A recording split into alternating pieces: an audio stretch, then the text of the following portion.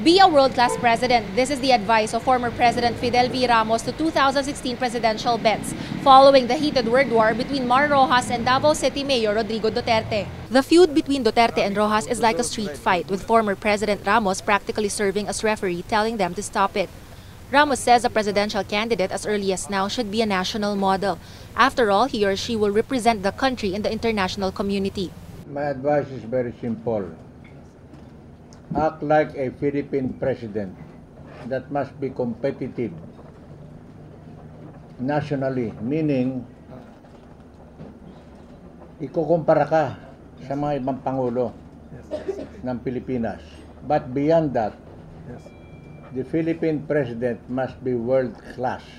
Ramos adds their threats to each other will not solve anything, as we are no longer in the period of warriors and revolutionists. We are no longer in the period of Antonio Luna, Emilio Aguinaldo, and Andres Bonifacio.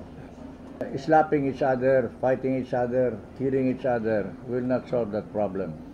The real problem of the country, he says, is poverty, calamities, and climate change. While Ramos highlights the need for a world-class president, he knows that it is the public that should ultimately decide on their next leader.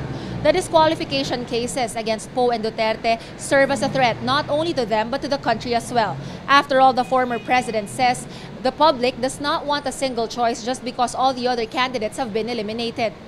Camila Lamia, Rappler, Manila.